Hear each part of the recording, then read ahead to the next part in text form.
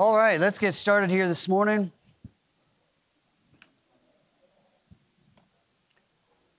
Turn to Acts chapter 16. Acts chapter 16. Glad you're well. See some folks that haven't been well, so to see you back is good. Michaela's back for a visit from the Wild West. Speaking of being back, some more college students back, looking smarter than ever. Fun time of year. Glad you're here. Acts chapter 16. We're going to work through Acts 16 together. We won't have this equip hour for the next 2 weeks, and so you'll have time off and can be plugging away at your own Swedish method, all right? If you need a Swedish method form, there's some on the back and there's some up here. You can grab them for your next couple of weeks off. But we're just going to work through trying to analyze the text and using these picture icons to remind us of how to think our way through the text. So, Acts chapter 16 gives us the Christmas story, right? What must I do to be saved? That's still the Christmas story. Call him Jesus, for he will save his people from their sins. And in Acts 16, we have Paul and Silas put in prison and this great story of conversion. So if this were your Bible reading for today, you would read this text, as we'll do in a moment, and then you would have to think. You'd have to do something with it. And the Swedish method is one tool of many that you can pick up and engage your mind with the text. So let me read Acts chapter 16. I'll start in verse 16 and then read a bit. And you be thinking of those icons. The light bulb is something to see. What stands out? What would I just mark? I don't have to have a lot of thoughts behind it. It just we might say, it struck me when I read this. It stood out. Then you think of the little question mark. You read something and you're not sure what that means or why that was there or what it's intended for. What does that word mean? How is this connected to the previous paragraph? Whatever questions might come into your mind. You can think of the arrow. Do I see something clear here that I know I should do based on the text? Sometimes on this arrow, it's not even like I have to come up with an application, though that would be part of it. Literally, does the text give us an example to follow, a sin to avoid, a command to obey? Does it say, do this? Well, that makes it real simple to figure out the arrow, something to do. Then there's a few others that we can throw in there as well. The more you read your Bible, the more the little Bible icon is helpful, somewhere to look. Where else in the Bible is there commentary that sheds light on this passage? How do I use Scripture to inform me about what this passage says, to interpret this Scripture? And then, of course, something to pray, someone to tell. Those are application-type questions. But I also think if you could learn how to pray from the text that you read that day, that will rejuvenate your praying. It'll give it a fresh take each day to have to think through intentionally, what am I actually saying here? What am I asking God to do based on his word to me? All right, Acts chapter 16, beginning in verse 16, Paul and Silas are giving us this account by the Holy Spirit. As we were going to the place of prayer, we were met by a slave girl who had a spirit of divination and brought her owners much gain by fortune-telling. She followed Paul and us, crying out, "These men are servants of the Most High God, who proclaim to you the way of salvation." And this she kept doing for many days. Paul, having become greatly annoyed, takes solace in that verse right there, right? If you ever get annoyed, well, just know it's possible, perhaps. Paul is greatly annoyed, turned and said to the Spirit, I command you in the name of Jesus Christ to come out of her.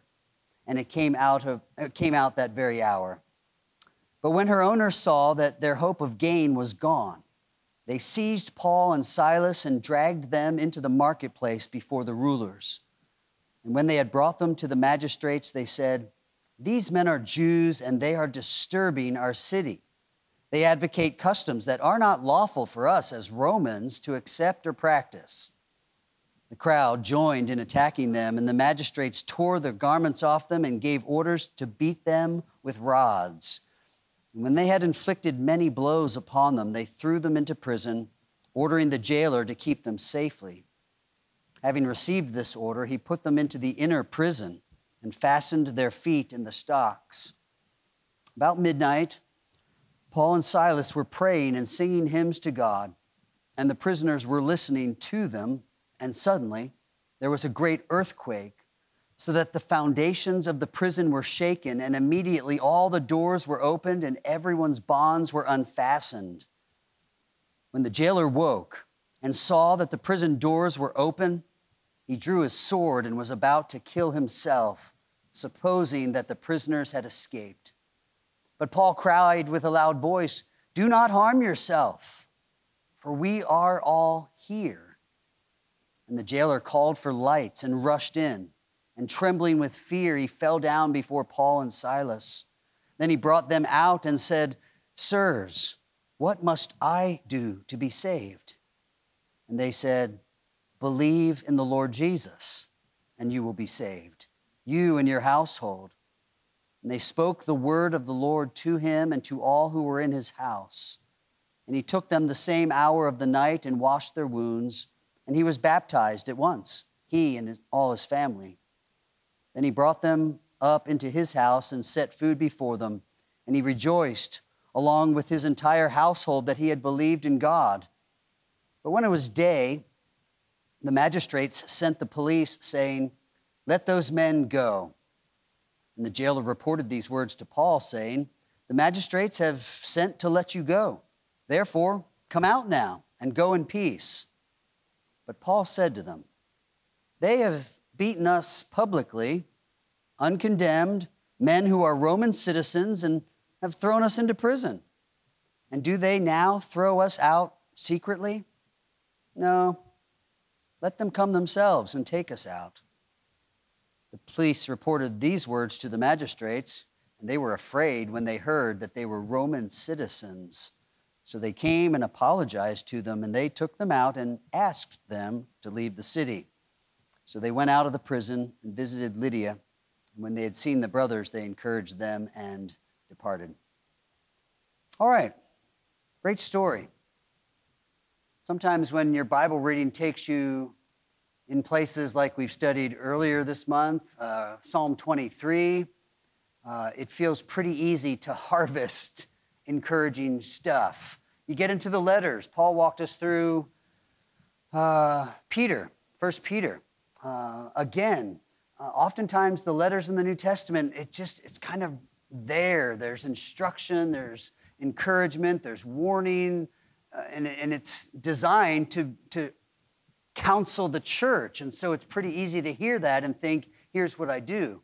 Sometimes when we read narrative accounts, it gets a little more challenging because we see a story and it's a long time ago and it's a good story. It has neat little twists in the plot. But then we feel like it's just a story. How do I take that story and then kind of feel something for me out of that? What am I to do with this story? So I wanted us to tackle a narrative account and see what we can glean here together as we think through this story of the Philippian jailer.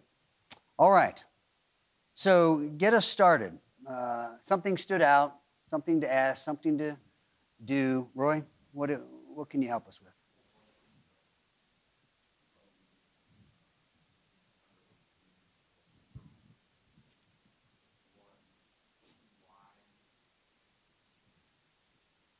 Can we look and use this as a justification or a statement of what we should do if we run into demon possession? Two, he let this girl follow them around for days. So it wasn't a, I must cast this demon out thing.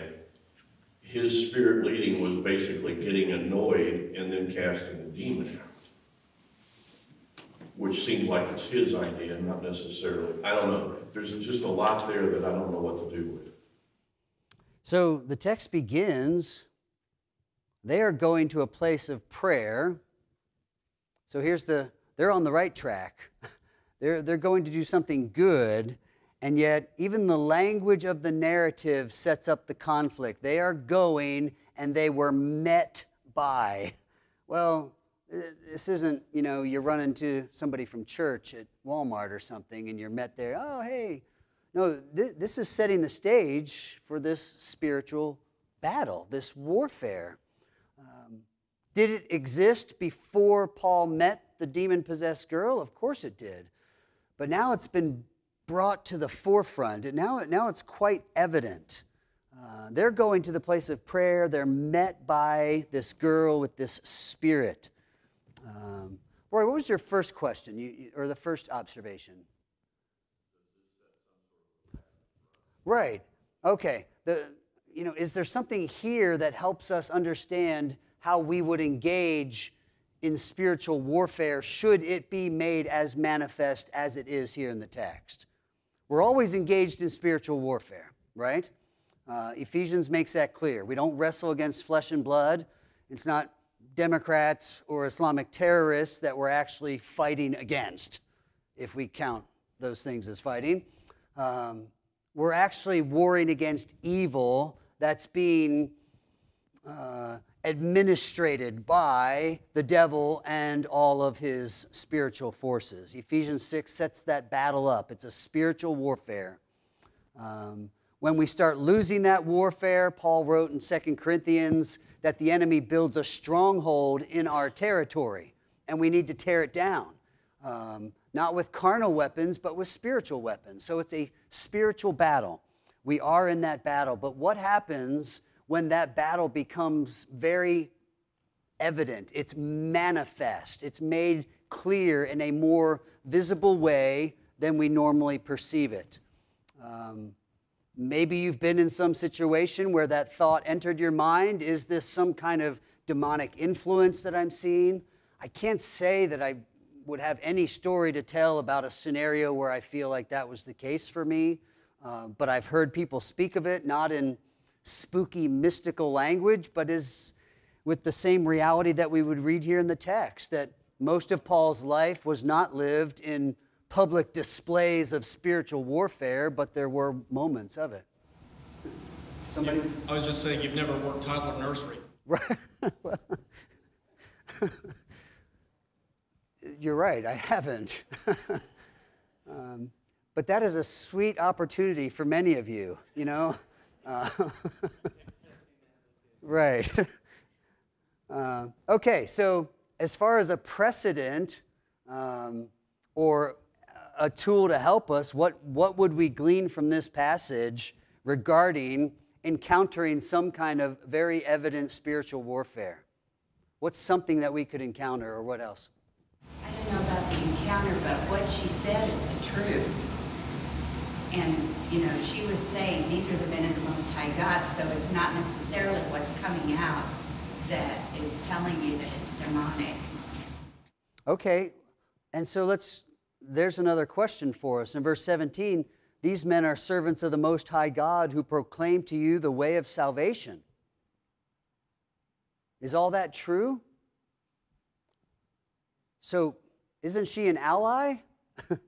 Why in the next verse is Paul greatly annoyed and rebukes the Spirit? Well, I think it's Satan planting the seeds of confusion for those. Yeah, clearly this isn't something Paul saw as advantageous to the spread of the gospel, to have another voice proclaiming this. There's some kind of antagonism. There's some kind of, maybe some kind of mockery. At the very least, there's a confusion here of, wait a minute, which side are you on? And Paul's not going to have the muddy waters of saying one thing and yet, being under a different authority. So In a certain name, so, there could be some sort of doubt there. Sure, there's clearly something there that when you compare 17 to 18, Paul says, no, I'm not going to have this voice, even saying, these are servants of the Most High God who proclaim the way of salvation. At the very least, we can know from the text that there were two authorities at play here. The authority of the gospel that comes from God and the authority of this Spirit and whoever it reported to. Yeah, Ward?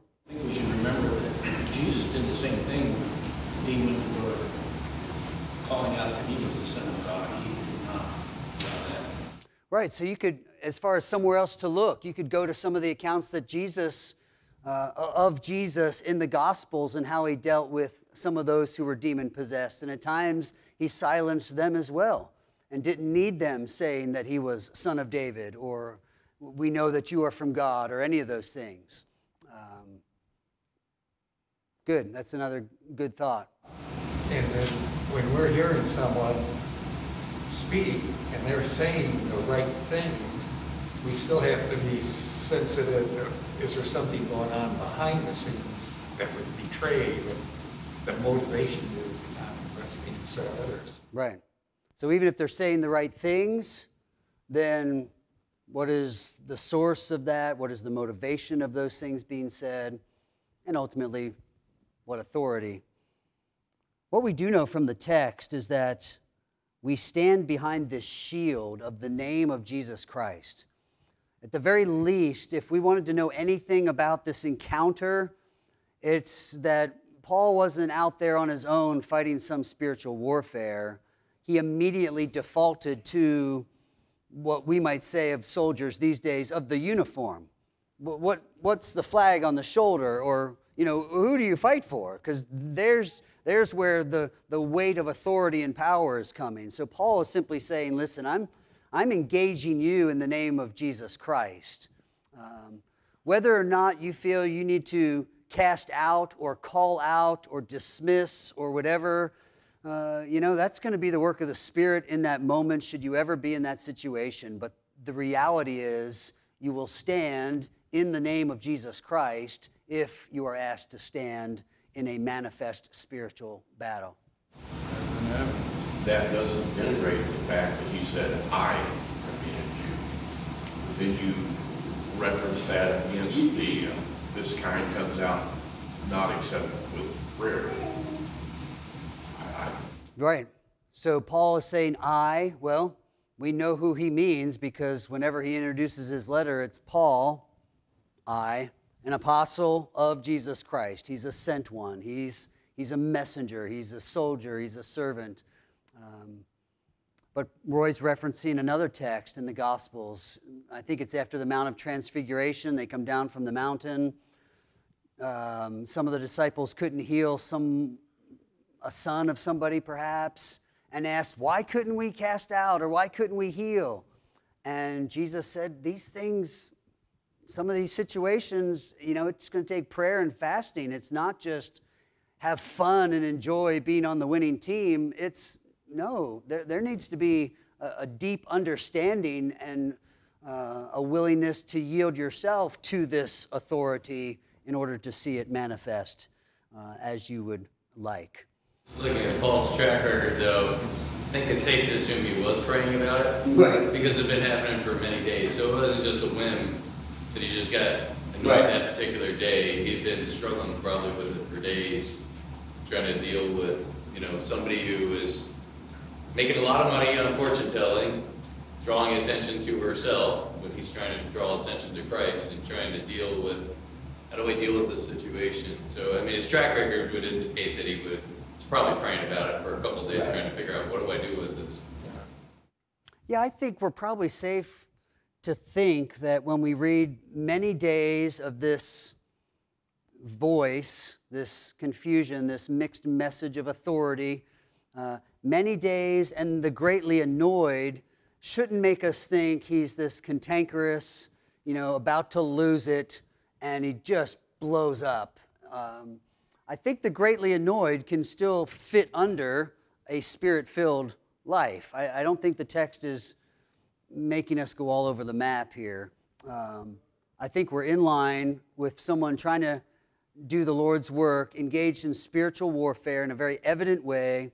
And elsewhere we might read in the Gospels, the disciples or Jesus was moved with indignation, and we call it like righteous indignation when we speak of it, because we know he wasn't flying off the handle. This wasn't an angry outburst of a lack of control. It was very controlled. It's done in the name of Jesus Christ, but you get to the point where enough's enough. And there's times when, our culture is doing something, and for a while we might try to, okay, we're going to be patient here, and then eventually you just say enough's enough. And that enough is enough kind of thing needs to be spirit controlled, but eventually it also needs to be enough. Jesus would say, eventually you're casting pearls before swine, and you're not being wise, loving, compassionate, caring, or biblical to keep doing what looks like the Christian thing to do. No, enough. And let's get down to the stark reality of we are not on the same team. I'm choosing to serve the Lord, and you're not, and I'm not engaging in this anymore. Proverbs tells us, don't answer a fool according to his folly, or you'll become like him. Well, the very verse next to it says, answer a fool according to their folly, lest they're wise in their own eyes. So which is it? Do we answer the fool or do we don't? Well, at first we do, because we don't want them to think that's right. We want to establish what's true and try to help them see that. But if they refuse that, then the Bible says in the next verse, don't answer the fool. Stop doing that. Just stop. Walk away, is what Jesus told his disciples. And shake the dust off your feet as well. We're not good at that because that takes faith. We think, I'm going to talk them into it. Or if I keep doing this, or if I show a little more love, and what we're doing is saying, I know better. But we need the Spirit's help to know, when do we become greatly annoyed and say, enough, no more of that. Parents have had to do that with kids in their house. Some parents have had to deal with things harshly. Some have had to say, listen, if that's the way you're going to respond, then you cannot be here. Enough is enough. Those are hard things, but those are the things Jesus was talking about when he said he came to bring a sword. And that sword would divide father and mother and child and sibling, because Jesus is divisive. When you say he's the treasure worth giving everything I have for, and someone else says, no, here's the good stuff over here, there's a divide. And we have to be ready for that by faith. There's nothing here that says be annoying yourself, be harsh and judgmental, rush to make people know how right you are. No. Many days, as Dave brought up, the time was there, but eventually this is not helping. This is not facilitating the kingdom. I shouldn't be spending my time belaboring this point with someone who will not cooperate or yield to truth. Roy?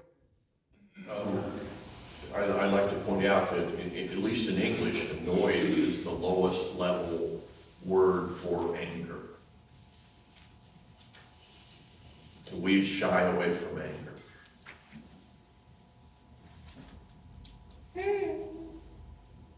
Yeah, I think we can all understand that.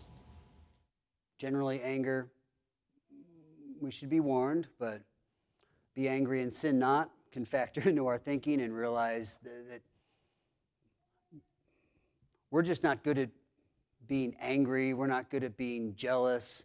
There's a lot of virtues of God that we're not good at because of our lack of perfection, our state of being reconstructed towards that direction. So, yeah, I think we're rightly warned about anger, but in this text we're seeing there's something there that righteousness demands something a little bit more abrupt at times than always coming to the table in sweet, willing compromise, in good compromise. All right, Zachary, you got a thought? Yeah, you're talking about the Proverbs. This is the Proverbs 18, 4 through 10, as you were just talking about. It says, The words of a man's mouth are as deep waters, and a wellspring of wisdom as a flowing brook. It is not good to accept the person of the wicked, to overthrow the righteous in judgment. A fool's lips enter in contention, and his mouth called for strokes. A fool's mouth is his destruction, and his lips are a snare of his soul. The words of a talebearer are as wounds, and they go down in the innermost parts of the belly. He also that is slothful in his work is brother to him that is great waste. The name of the Lord is a strong tower. The righteous runneth into it and is safe. The reference in to the Proverbs, and I remember reading that this morning, and that just hit it right on point. Proverbs 18. Because yeah, today's. So Proverbs 18, a whole paragraph on the voice of the fool, and then interestingly it ends with the righteous run into the strong tower, the name of the Lord. Our text, the fool clamoring with the words and strokes and all the language there of the words coming out, and we have Paul running to the name of Christ and finding that to be the high tower. So, good text. I was just thinking about how the whole city would have, at least the area would have known this demon-possessed woman, and would have known, probably, for lack of better words, her handlers, and would have known kind of what was going on, what cause she served, who she worked for, and just even like the association of her kind of being the herald of walking before them would have probably been challenging just by association, and is Paul with them, or is this this is the new dog and pony show that's kind of a part and parcel with what we've already seen with this demon-possessed lady. And then also just thinking about being annoyed, I was doing a little word study there, and just that it has the idea of accomplishing with great labor or managing a pain. Less to do with anger and more to do with striving, or almost being, Old English, being vexed. Which I think is kind of helpful too, to see like that there's a labor involved, kind of going back to what Dave said, for many days, that he's been striving in this way, which is helpful for me. So just noting, especially that annoyed there has a lot of work behind it, a lot of effort, a lot of striving to, get it right. Just helps us see, like, it's not a blow up because I don't like something. There was a long effort at this, the many days. There was endurance there, self-control, fruits of the Spirit being manifest, even in a word that looks like one that would contradict the fruits of the Spirit. So, greatly annoyed, but keep it in the context of that verse. Greatly annoyed produced this rebuke in the name of the Lord. So, it's not a bad thing. We need to figure out how to be greatly annoyed in kingdom advancing ways. And in our culture, that shouldn't be too hard. Watch the news, see what the next legislation is, see what the next great movement is, and you should have some kind of annoyance that this kind of wrongness should grate against everything that we know. So I think we can understand the word. The hardest part of the word is recognizing that annoyance is governed by the Holy Spirit. So again, our walk in the Spirit, being filled with the Spirit daily, becomes crucial because it determines whether we will be jealous rightly, whether we will be angry rightly, whether we will speak and prolong conversations rightly, or whether we will cut them off abruptly rightly. All right, so there's a lot there, including, the age-old trouble of men, using other men and women for their own gain, trafficking of all sorts. In this case, this spiritual ability demonically given, was being capitalized on. It just reminds us of the evil of man. Trading in human life is condemned in Scripture, listed in one of the lists of sins of those who won't enter the kingdom. So we can rest easy knowing the Bible does speak to these great causes that the world wants to think they came up with. But the Bible speaks to that kind of righteousness. All right, let's go down then to the account that we're probably more familiar with, the guys being thrown in prison and what follows. What do we observe moving on in the story? Yeah, David. I was just going to tie it a little bit to what came before, because we see Paul, being, this person's been with him 3 days, this girl, and Paul, not necessarily Silas, commands in the name of Jesus Christ. The next thing that we hear from them is their worship. They are worshiping and singing hymns and praising God in verse 25. That is their focus in this whole story, is on the worship of God and proclaiming his goodness to others. The others in the prison were listening to them. They were singing hymns and praying together, not necessarily solely for their own edification, but sharing the gospel in another way with these people around them, showing them what it means to have heart worship toward God. And that kind of, you see that even starting with their interaction with the girl. Like, this is something in Jesus' name we are casting out this. And now, the very next thing they're doing that we hear of is they're engaged in worship. So they're beaten with rods, inflicted many blows, 23, verse 24, fastened their feet in stocks, and now we have them praying and singing hymns to God. And as David mentioned, the prisoners were listening to them. We're kind of told that, so we don't know if Paul and Silas necessarily knew that. We're just told in the narrative the prisoners were listening. So when I read that, I guess the words that came to mind were, you never know, right? I mean, obviously the story unfolds, and Paul and Silas knew all these prisoners were affected by what they were doing and saying, but they're kind of two different things. Paul and Silas are doing what they do.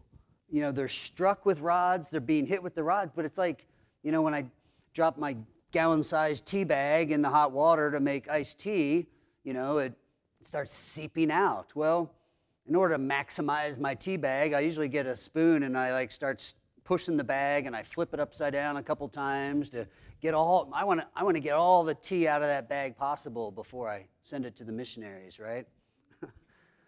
Some of you haven't heard enough mission stories to know what missionaries would get in the mail. So I manipulate the bag, and oftentimes I'm squeezing it against the side and poking it. Once in a great while, I split it open, and then you get all the grainy tea in there. But I want to manipulate that bag, so that all the tea comes out. Well, here, with every beat, every stroke of the rod, and every punch and hit, and every persecution they suffered, what's coming out of them is their mission, that God would be glorified. So whether it's standing there face to face with this girl and saying, in the name of Jesus, as David said, there's that encounter, but the next encounter is really more the same. They're being hit, but with every blow, Christ is spilling out of them.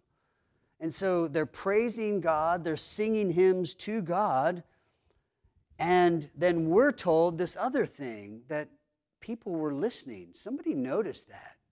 God was using that, we could say. They were planting seed and didn't even know it.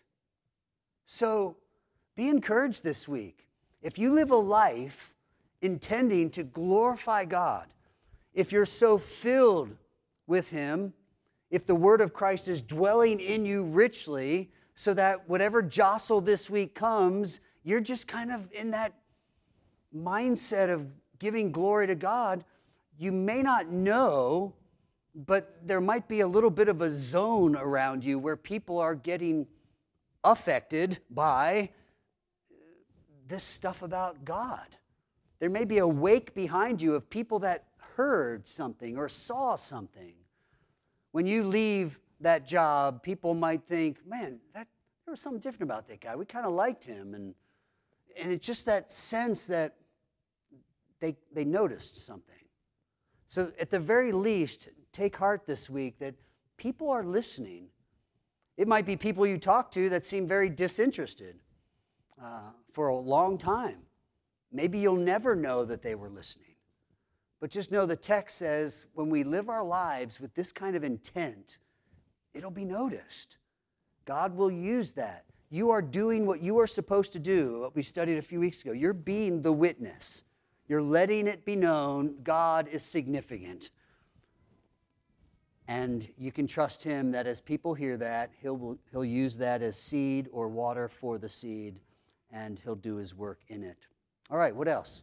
What else here in the story? Yeah, Zachary? Well, just to add on this story is so familiar because before I even read this story, when I was in TCU in prison, I did the exact same thing because I didn't know what else to do. I knew I was somewhere bad. I don't remember 12 days of my life.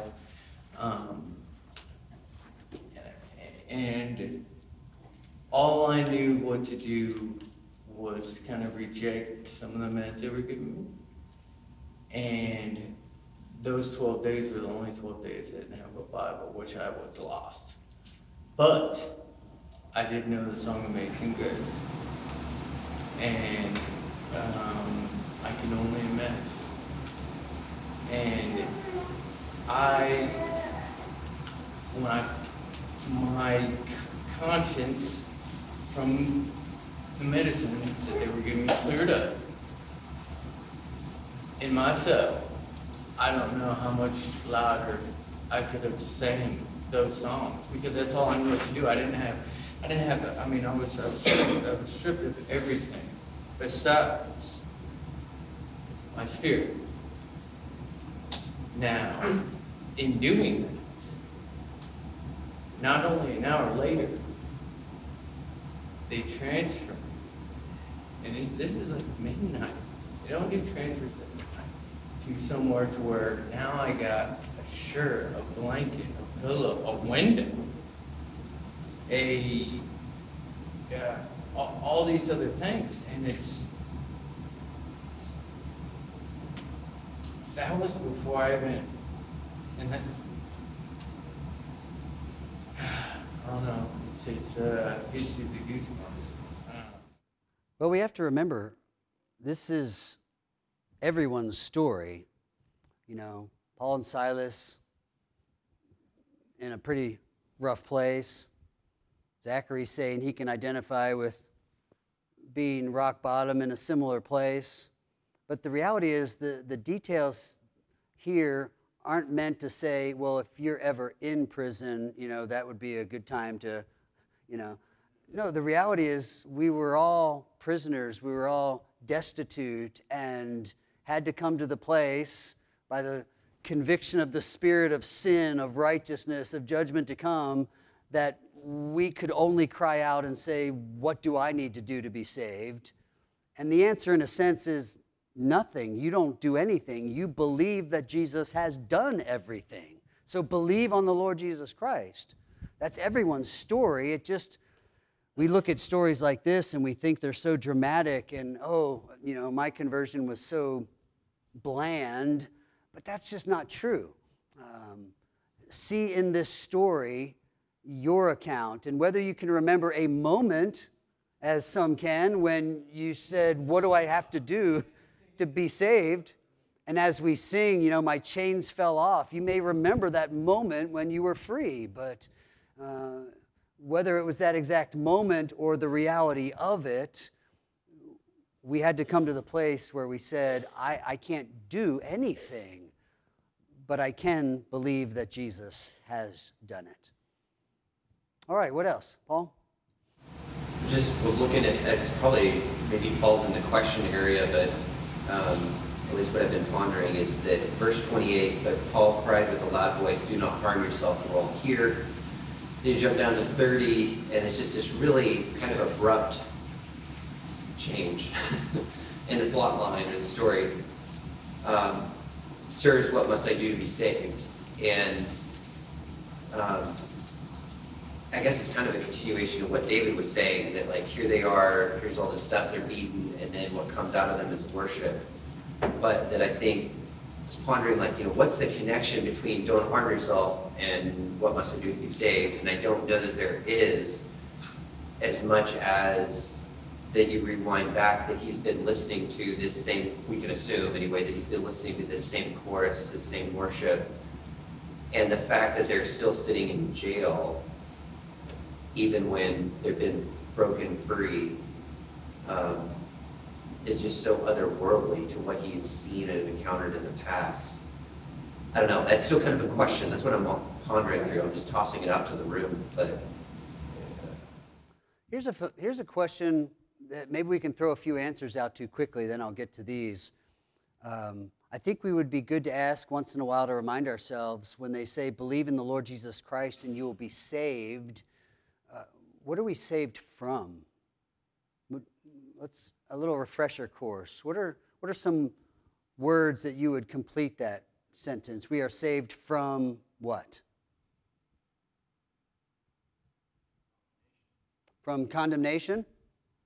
From what else? Eternal damnation as the result of that condemnation. What else? Sin and death? Power of sin? What's that?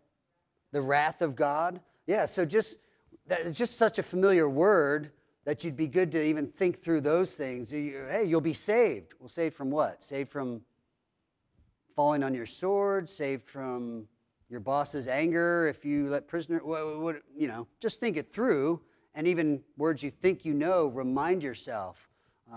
Because we often can use that language, I got saved or something, and it becomes an entity in itself rather than, no, the wrath of God and his just anger on my sin.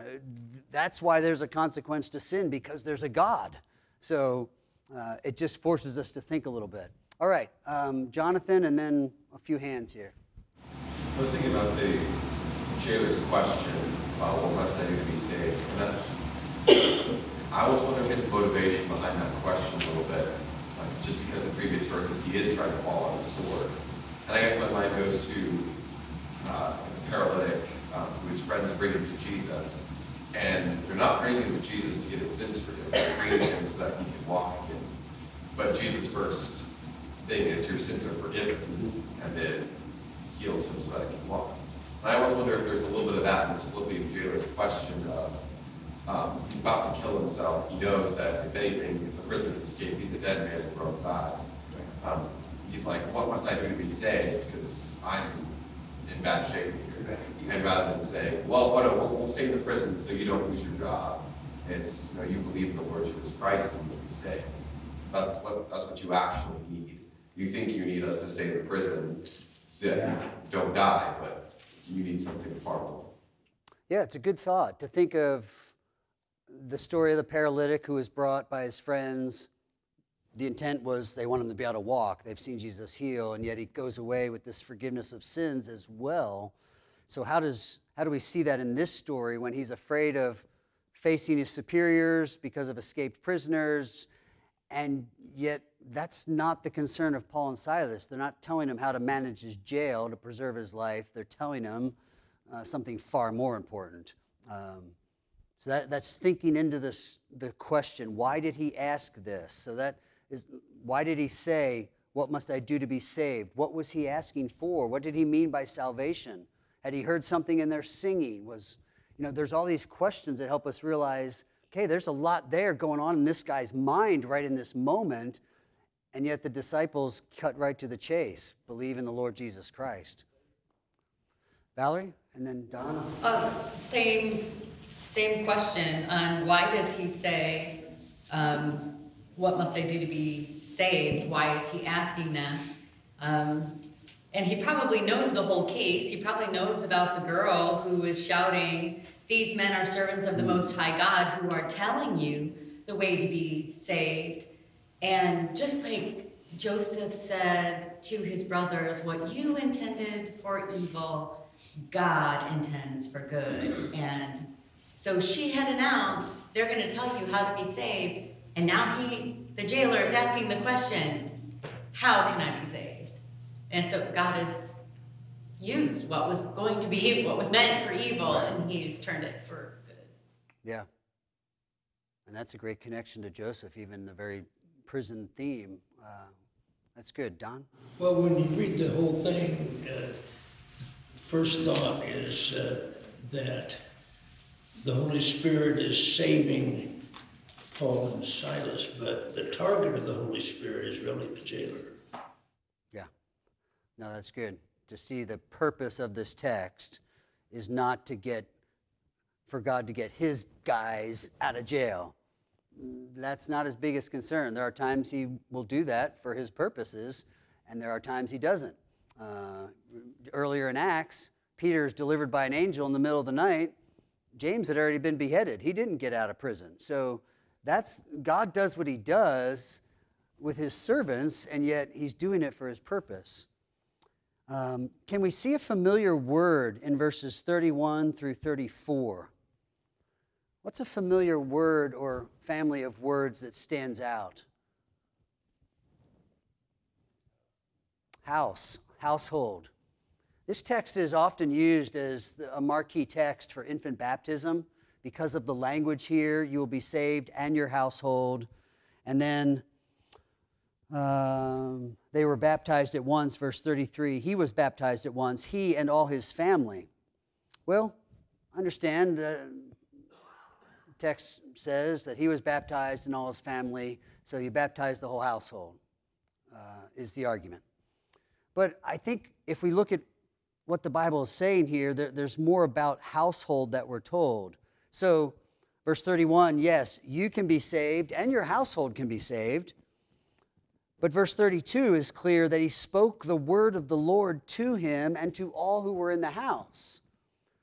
So as long as when we're talking about the household is baptized, we're also talking about the same household that can sit and understand the teaching of the word, then I think your argument could work. So anybody that was in the house and heard the word would be eligible to be baptized.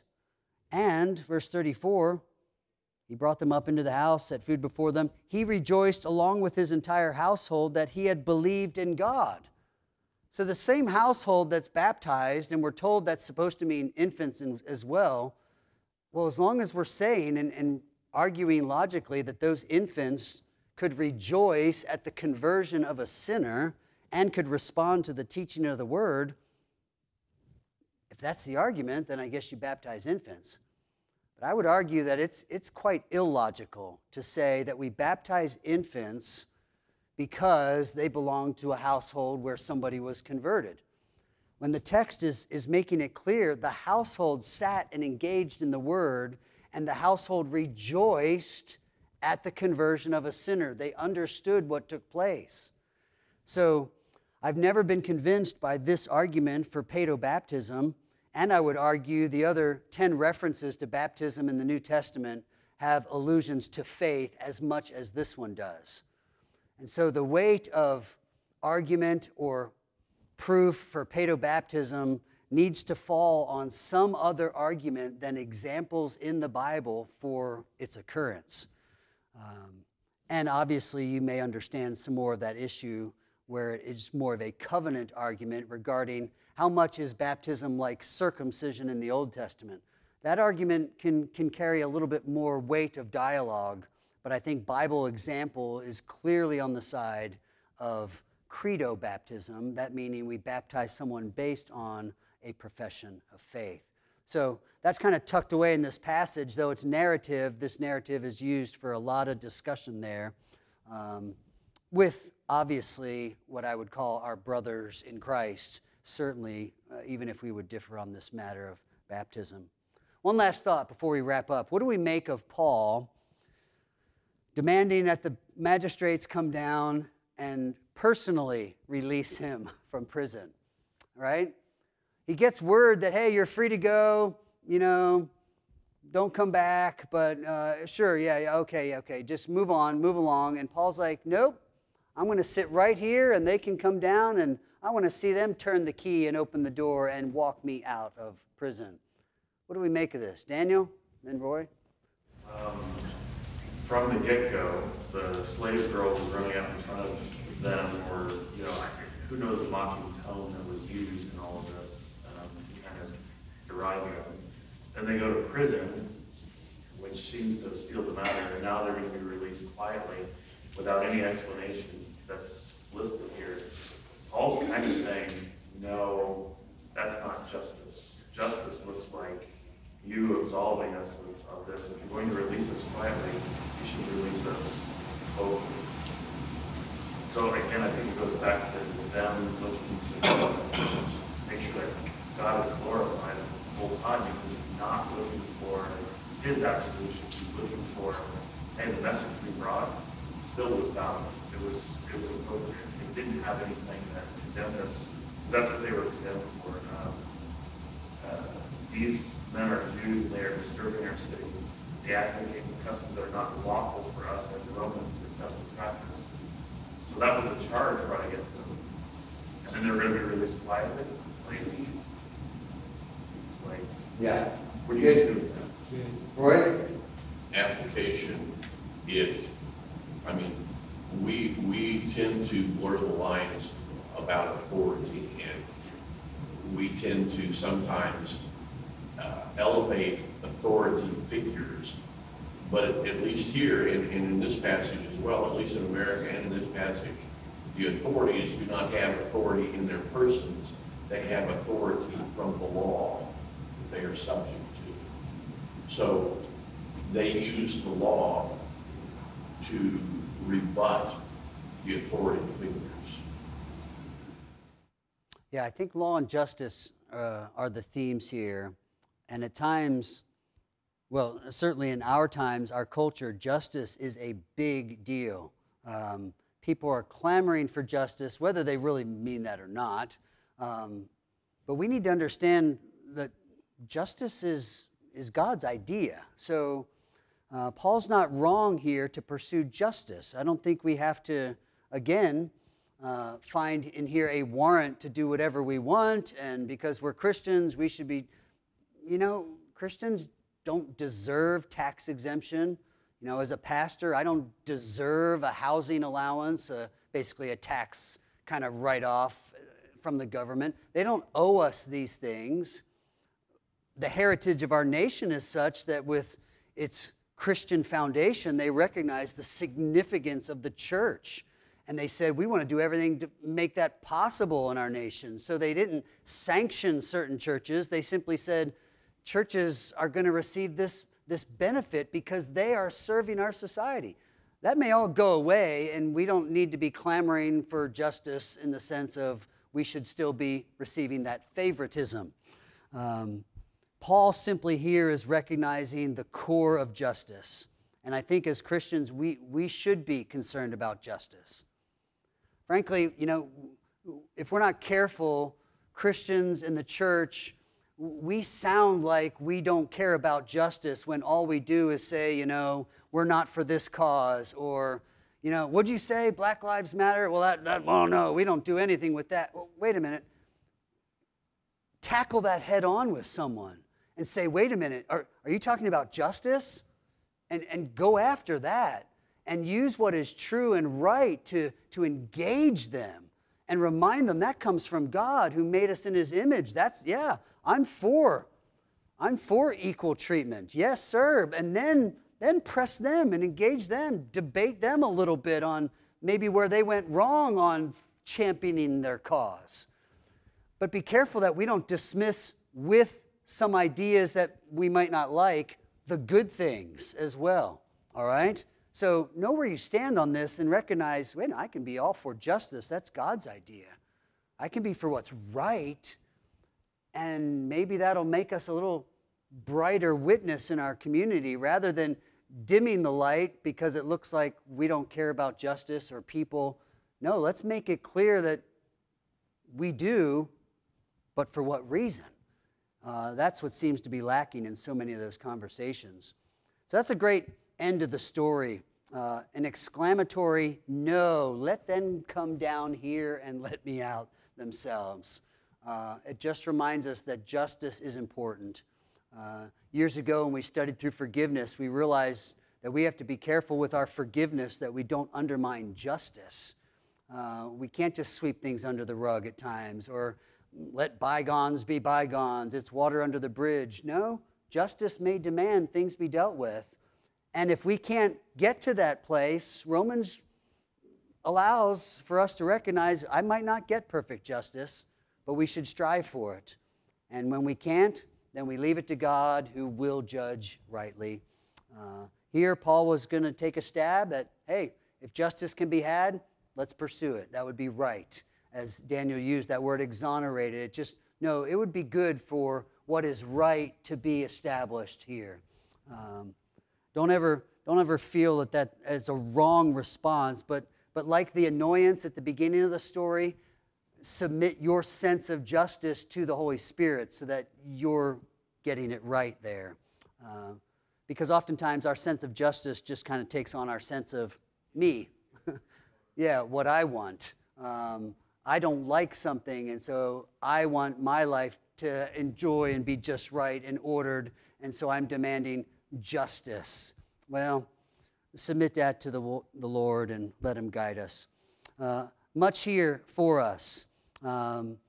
Take this week, especially though, that theme of praising God for the good news we're celebrating now, knowing and believing that, as the text says, they were listening. Somebody may see and hear this week, whether you know it or not. Share that good news. Heavenly Father, thank you for your word. It instructs us again and again. We come to it thinking we were going to hit bottom in our digging, and we just don't. Thank you for its living quality, for its sharpness, for its ability to divide even our thoughts and intents. We're glad for that, lest we lean on our own understanding only to find it insufficient to hold us up. We stand on your promises, faithful and true. Thank you for them. We rejoice in them now this morning. Amen.